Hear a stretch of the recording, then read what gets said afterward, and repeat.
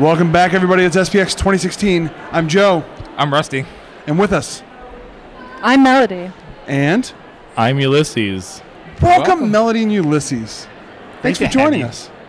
So, you guys do comics? That's correct. That's exciting. Yeah? Tell us about your comics. Well, I started out with In the Hands of Boys. I got a Xeric, this guy right here. And I do Trinidad. And I have 4 issues. And I'm turning it into a webcomic and colorizing it. Nice. Yeah. That's an interesting twist to go from print to webcomic.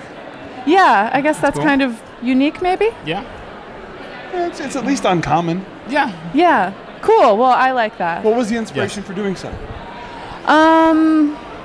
I'm not sure. I guess I wanted to get it out there. I wanted more people to see it, so I felt the internet is where to go. Makes sense. And so many comics I read myself are online. So yeah, I'm not familiar with the internet. I don't know what it is. I'm sure what is it. So I just stay away. It's very fancy. I get told I just double click everything, and I'll get there eventually. Something will happen. So how long have you been making comics? I started, I guess you would say, in 2004 or 5. Kind of. Mm-hmm. So yeah, for a little while. Oh wow. Yeah. Is this your first time at SPX? No, I tabled, starting in I think 2009, and then did 4 consecutive years, and then a little bit here and there. I was trying to put out an issue of Trinidad every time I did SPX, and I've been working on the 5th issue, and I wasn't able to put it out this time, but I have okay. hope. We forgive you. Yes. Thank you. Right. Ulises, what kind of comics do you make? What was that? What kind of comics do you make? I write and draw comics, and I recently started publishing comics with Storm Smith under the Bunyo imprint. Nice. Okay. And I wrote Amazing Forest with Eric Freitas, which is That this book? which has a story with Melody Often in the first issue. Nice. Which is now just recently being collected in the trade paperback. Available in this handsome trade paperback. Yeah. And we debuted Light from Bunyo at SPX. Which is a book from Rob Cham from the Philippines. Oh, wow. So you were a publisher of that book? Yes. All right. Now, what I think is interesting is the size. It's a very unique shape. Mm-hmm. What drove that? Well, Rob Cham designed it so it's like, one screen is one page. And it's, there's no panels in this book. It's just every single turn you turn the page, the story continues. I think it's a really easy read, and there's no dialogue or anything in it. Oh, wow. I think it's really interesting, like what drives deviating from a normal type of comic shape. Is there an idea in the story? Is there just something that you want to try to make? And I really think it's a unique, smaller shape, square, and it fits the story in this case. Mm-hmm. So, how's your show been this year? Oh, excellent. Yeah? I got a really good spot this year. Okay. Nice. And so selling really well. I sold out of all of my Trinidad issues. I didn't take enough because I was You silly. gotta have faith. I know.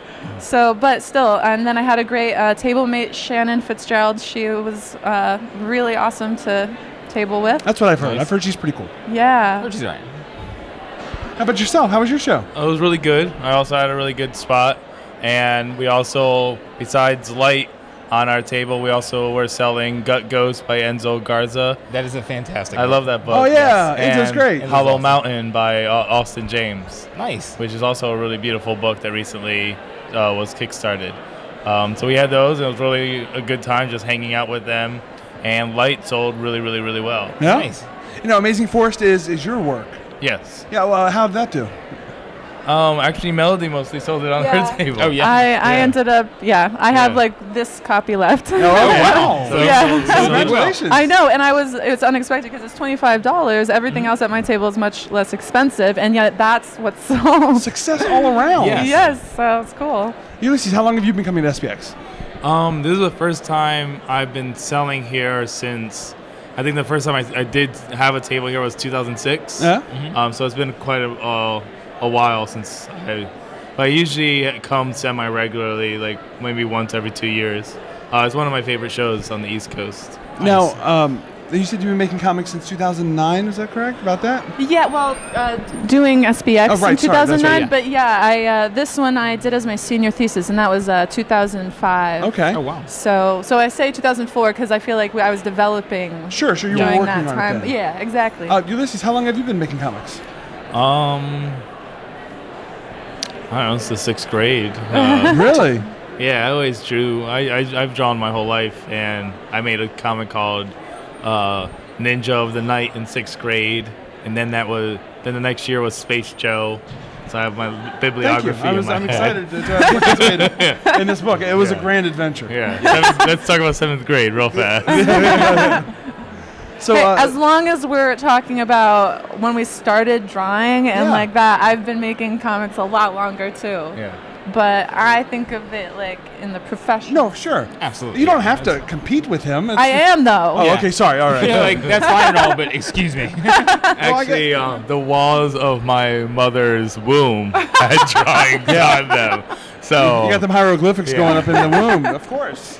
You're drawing what you know. So you say like organs and walls of the placenta. Yeah. It's like, this is what I'm drawing. I'm picturing like an ultrasound, and it's like, are these stick figures in here? Wow, this is an advanced embryo. This is really doing Nice. well.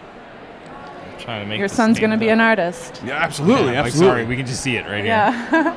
So, what drew you into comics? Like, what made you start wanting to tell stories in that format? Whichever one wants to go first. Yeah. That's a hard one. I guess the first thing that comes into my mind is animation, actually, like watching cartoons. And also my mother spoke French to me as I was growing up. And so then in order to be able to read it, I read French comics. And then Calvin and Hobbes. It was always there. And then I loved drawing. And so it just is a natural progression of like, how do you tell stories and get people to really listen to you? As a shy person who wants to be heard, comics, you like are forcing them, sort of. Yes. Yeah, sure. Yeah. Now, Ulises, I know you were drawing comics in the womb, Yeah. but outside of the womb, what was your biggest influence in looking into comics? Mine was similar too, where animation was. I would sit home and watch a lot of TV, and I wanted to make these like cartoons come to life. But storytelling in general, I think I get it from my dad, who grew up in Cuba and was in prison there and everything. So hearing his stories growing up of like his whole life really made me think like I want to tell stories. He was like a really big like sit around the table telling stories type guy. So that's where I get it from. Nice. Not much better place to get it from. Mm-hmm. You know, you have the storytellers, the natural storytellers in your life, and they kind of make you want to like, I want to be able to tell a story like that. And you just need to find like your own medium, and comics work out. Yeah. So what are you guys working on for the future? I'm definitely working on issue 5 of Trinidad. And I'm also hoping to work for other people. Really? Okay. Yeah. A lot more other people. It's been working out well, apparently. Yes, So. yeah. I wanted to do another Amazing Forest with Melody, actually. Nice. So hopefully we'll be able to do that.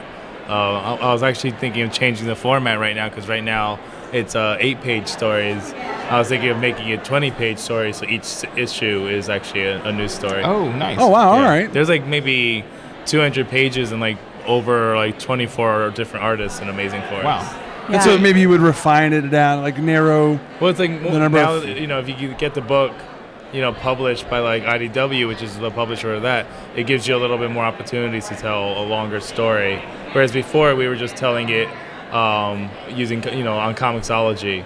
So you want to do work that's like, since we couldn't afford to like pay ourselves or pay artists. It's like we kept it short to just 8 pages. So did IDW do this as singles first and then do a trade? Yeah. Each issue would have 4 stories in it, and then they collected it into a trade. Nice. Excellent. Oh, guys, I have an important question for you. Do you want to answer mystery questions? Yes. All right. Let's bring the mystery machine and mystery questions in. I'll run the book over. No problem. Rusty, you know better. Exciting, guys. You know better, Rusty. Okay, Are we so supposed grab to? a quarter. Okay.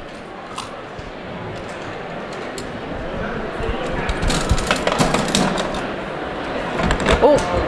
Awesome. You want to open it? No, you. That's No, yours. yeah, he has to get his own. Oh. Destiny draws the question to you. Okay. Oh. Why can't grab a quarter? Help me. There we go. There we go. Good job opening the capsule. Thank you. Yes. Why? It's difficult for others? Some folks have challenges, and I honestly think it's capsule dependent, but all right, let's bring it back. You're a more responsible driver at that. Goodness gracious, all off-road driving. Nice. Oh. Melody, what's your question? Oh, my question is, funerals are hard. Do you have any life hacks to make them more fun? Ah. Yeah. Any recommendations? Because funerals are such a bummer, guys. Yeah, Yes. they're such a Guys, downer. It's like, oh yeah, sorry, I lost a loved one forever. Yeah. But really, let's turn this frown upside down. How can Yes. we make funerals more fun? Why be bad about it? Well, okay, my Nana passed away not too long ago, and Way to make it real, Melody. Well, I she's source gonna give everything real from my advice. real life. Yeah. And you know, when you're at a funeral, you cry, but then you inexplicably laugh hysterically too. Like that's one of the reactions, a normal, like, universal one. Mm-hmm. And I just say, like, in those moments, maybe try to, like, extend that a little bit, and it's cathartic. It is. Yeah. And other than that, I would say, at my own funeral, I would like people to do funny things, and Sure. I want people to cry a whole lot. So I want like a soundtrack for my funeral. I like that. But So- I find that might be funny too. You want a funeral mixtape? Yeah. That takes them down really Yes, sad. really far. And then brings them back up. Yes, Yeah. exactly. Okay, got it. Set that It's roller a coaster journey, up. and then I want like a slideshow presentation. I like that. I like Are you that. going to build this Yeah. ahead of time? Yes, Yeah. I also All right. want a mystery that they have to solve. I thought you were just going Ooh. to say mist, like a mist tin or something Okay, like no, that. yes, Yeah. I yes, want some yeah. mist in there as well. Now, Ulysses, what's your question?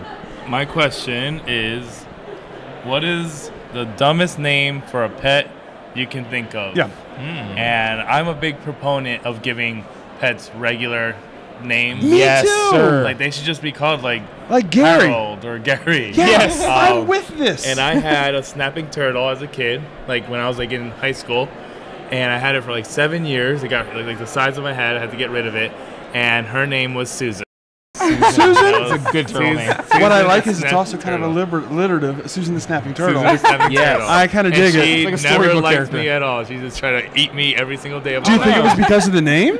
She was mean. Like, just, they Oh, told you. mean Sue. They told you that, like, oh, eventually turtles domesticate when you feed them a lot. They get never happened. No. Wow. I was like, She stayed wild. stayed wild. You know what you needed? A turtle mixtape. Bring them down, bring them back up. Bring it down. You're right. Get that loyalty out of them. Calm them down. Now, guys, where can people find your work online?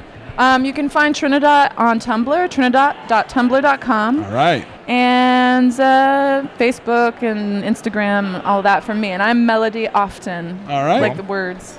And I'm good with just Facebook. So Ulises Fariñas on Facebook. That's the way to do it.